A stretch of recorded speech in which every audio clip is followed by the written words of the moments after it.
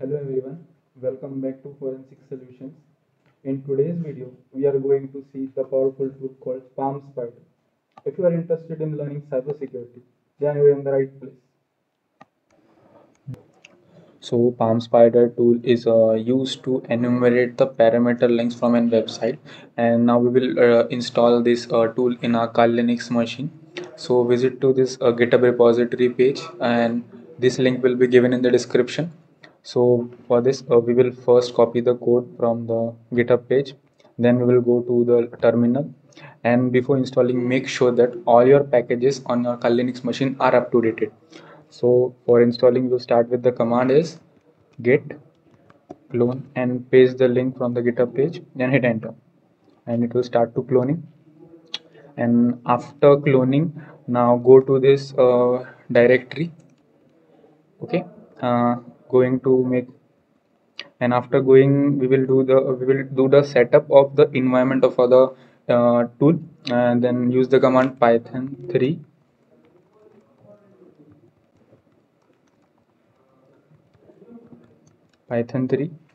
setup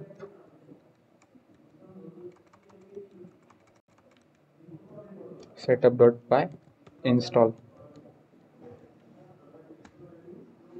Okay, so make sure that you are running this command in sudo permission and give the password, and it will do all its requirement, and our tool is all set to do.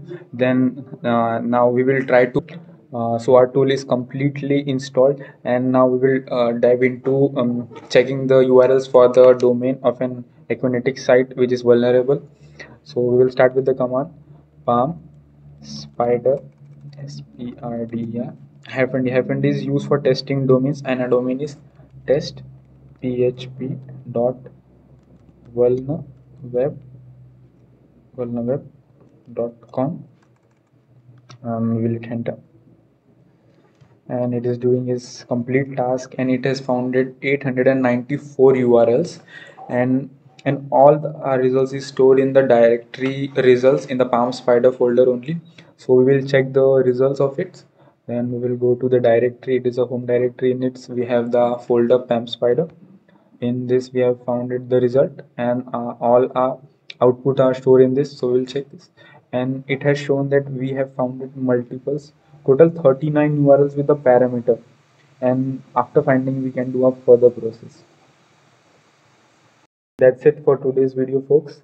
I hope you found this tutorial on Paramspider helpful. In today's tutorial, we have used Paramspider to enumerate multiple parameter URL from an vulnerable website.